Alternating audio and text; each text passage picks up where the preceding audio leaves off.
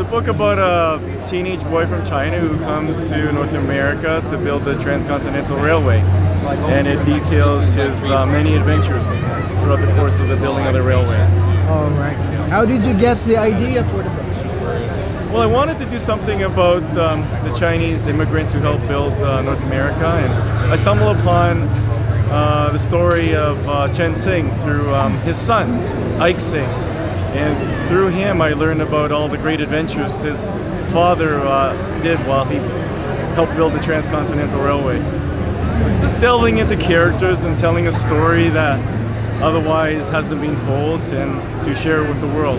It's quite an exciting process. Well, I wrote the book for young readers so that the people of tomorrow will understand the role that Chinese immigrants and other immigrants of any culture help build the society we live today. This is for my readers. Come take a look at the book. It's an exciting one. And you can get it online at Amazon in Canada and Indigo, also the Friesen Book bookstore.